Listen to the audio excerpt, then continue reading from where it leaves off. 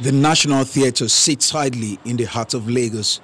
The architectural masterpiece, a national pride and custodian of the Nigerian cultural heritage, has lost its old glory.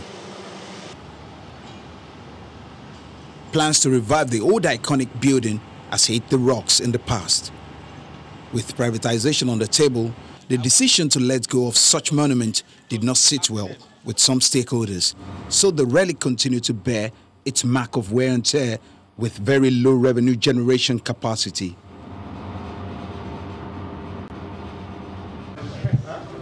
But today, history is being made with political leaders, regulators, and key players in the private sector collaborating to see the restoration of the edifice and its 154 hectares of adjoining land assets. Mr. President has clearly demonstrated that he recognizes that a renovated National Art Theatre and the complementary facilities that will be created along with it will help in unleashing the creative talents of Nigeria's youths across multiple sectors and in supporting his objective of creating new employment opportunities for Nigerians. It's a historic moment for us for two reasons. Firstly, it marks the restoration of our national heritage.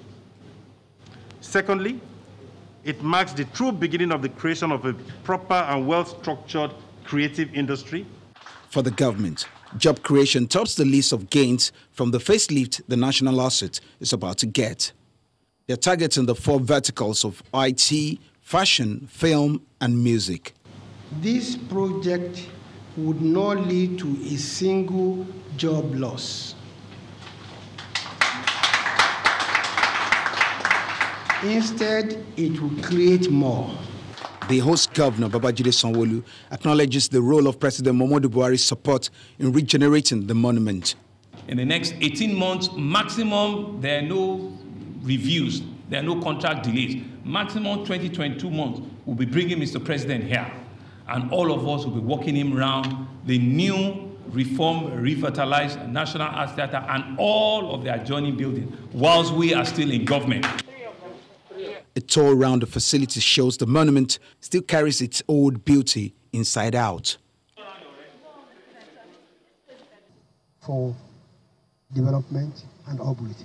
The official landing over of this asset, the National Theatre, has taken place, but the federal government insists that it still holds the key to this relic. But what it means is it's trying to turn this almost dead asset to a gold mine.